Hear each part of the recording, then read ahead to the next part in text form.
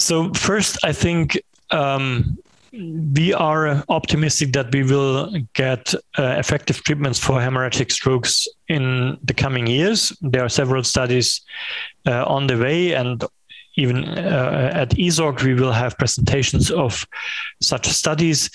So this would be, of course, a major step forward, because at the moment it's really very frustrating that for this group of patients with very poor prognosis, we don't have any evidence-based treatment. Second is that I think treatment will shift to the pre-hospital setting. I think waiting for the patients at hospital is becoming outdated because we know that time is brain is so important. And what we see in the recent MSU studies, both in Germany and in the United States, is that treatment within the first hour after onset of stroke symptoms is extremely effective. And also, so mobile stroke units and maybe in the future other diagnostic devices are able to diagnose large vessel occlusions.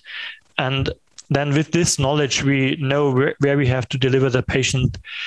So we shouldn't treat these patients in hospitals without endovascular service if they have a large vessel occlusion that needs endovascular treatment. I'm not sure whether we will see progress in neuroprotective treatment.